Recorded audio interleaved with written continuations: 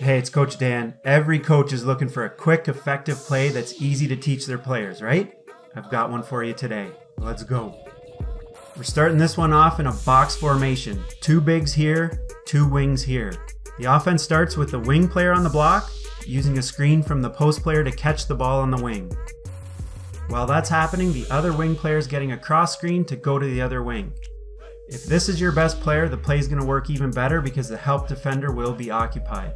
The post player on the block seals their defender after the screen and posts up. The other post player sets a back screen for the point guard to cut to the basket. Timing is key on this one. You don't want the screen to happen too early or too late. It needs to happen as the ball is being entered to the post.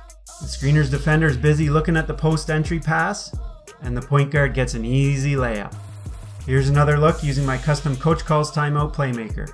You can get access to hundreds of more plays like this and many other resources at coachcallstimeout.com. Use the code YouTube to get a big discount. I've left the link in the description. If you like this video, you can get another play of the week by tapping here. Thanks for watching, and I'll catch you at the next Coach Calls Timeout video.